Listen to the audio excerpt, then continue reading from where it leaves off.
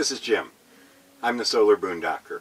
Stick with me long enough, I'll teach you to be one too. I wanted to give a quick demonstration of what it's like to run both of my air conditioners off my solar system. So this is the bedroom unit. Let's kick it on. Get it running. And you can feel that instantly. Let's go to the other unit. This is a second unit. It's permanently installed in a cabinet in my kitchen.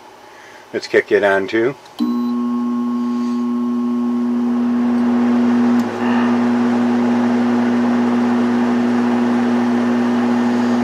Man, air conditioning is nice to have. So let's see what it does to the controllers.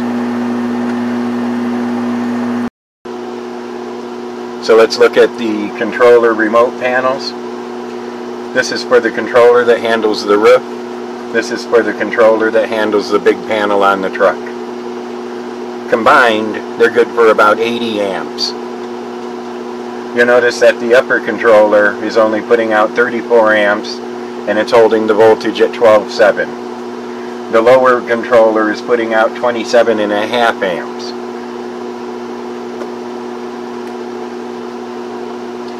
The system in total will do 80 amps, but the air conditioners aren't pulling enough to do that to it.